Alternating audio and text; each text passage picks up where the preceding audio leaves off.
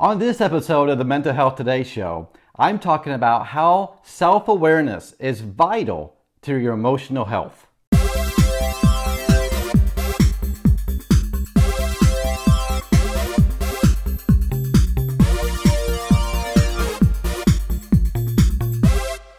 Welcome back to the Mental Health Today show. My name is John Cordray, and I'm a National Certified Therapist. And today I want to talk about how your self-awareness is vital to your emotional health. You've got to know what makes you tick.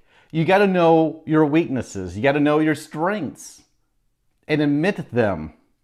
So self-awareness has everything to do with being truthful with yourself, being honest with yourself. You're not perfect, so don't act like it. Don't pretend that you're perfect. Being self-aware is acknowledging that you're not perfect, looking at your weaknesses, asking yourself, what areas in my life do I need to work on? And admit it. There's no shame of knowing that you have weaknesses, because we all have weakness. That's what it means to be a human after all. But to be self-aware is not to be down on yourself. Don't get depressed if you have a longer list of weaknesses than you do strengths. It's important to look at both your strengths and your weaknesses. And a lot of people go to either extreme. And that's why self-awareness is so important to your emotional health.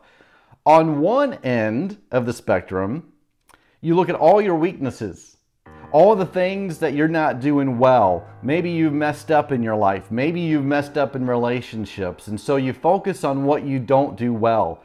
And you look at everyone else around you and what they're doing is better than what you're doing.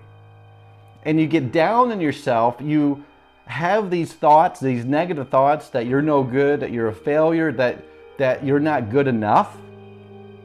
If you focus only on your weaknesses. Now the other side of the spectrum, when you only focus on your strengths and you pretend that you have it all together, but on the inside, you're not. You don't have it all together. So many people go to great lengths to have what I call a veneer on the outside, a mask. And they don't want people to see their weaknesses. They don't want people to see what's really going on inside. And so they pretend to be somebody that they're not. And so not having self-awareness, you're going to either pretend that you have it all together, or you're going to focus on the weaknesses and allow that to interfere on your emotional health. And so being self-aware is to acknowledge, yeah, I have weaknesses. I'm going to work on those weaknesses, but I also have strengths. And I'm going to celebrate those strengths, and I'm going to use those strengths that I have to help other people. Being self-aware is knowing when to take breaks, knowing when to slow down. If you are a workaholic and all you do is work at home, work at work, work on vacation, being self-aware is to realize, okay, I have to put some limits on myself. I need some boundaries in my own life when it comes to work. Being self-aware, it helps you understand your limits. It helps you to understand in your relationships.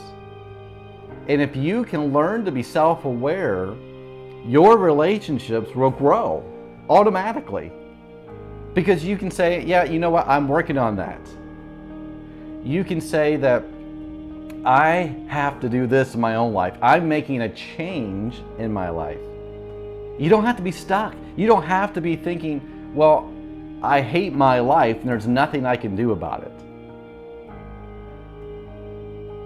But you can. You still have time. You still have lots of time left in your life. And so to be self-aware is to acknowledge, yeah, okay, I've made some mistakes. I've made some things that I am not proud of. But I can move forward and I can improve myself. Now, some of you might be thinking, well, I don't have a terrible past. And that's great, but you can still improve your present and improve the future then. For parents to be self-aware, they're going to pass it on to their children.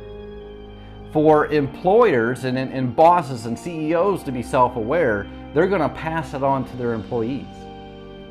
For pastors to be self-aware of who they are and their weaknesses and their tendencies, that will help the congregation. Do you see how this helps? How learning self-awareness about who you are, what makes you tick, can actually improve your emotional health, can actually improve your relationships. So practice learning how to be self-aware. And don't get so down on yourself for your weaknesses, but also don't be so proud of yourself and kind of just show off your strengths. You got to find the balance. You got to find when you need to take a break, take a break. When you need to do work and work hard, then work hard. Being self-aware is an individual thing. You can't make someone else to be self-aware. You can only work on yourself.